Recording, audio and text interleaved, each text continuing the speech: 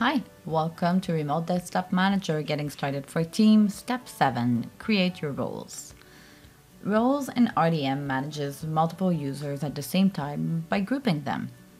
The management of permissions granted to roles are quite similar to the corresponding notions for users, but instead of a single user, they apply to all users to which you've assigned the role. You can assign multiple roles to each user, the end result being the union of all permissions given to the roles. So click on Administration, Roles. From this toolbar here, you can create, edit, assign users, delete, or refresh your role. So I'll click on Add Role. The first one will be for my help desk, and the second one will be for my service desk. Now that it's done, let's assign my user, which I've created in step 6, to the roles I've just created. In the same user and security management window, click on Assign Roles.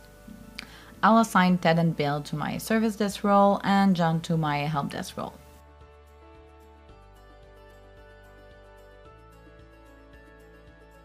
And that's it for this step. You're now ready to create your entries in step 8.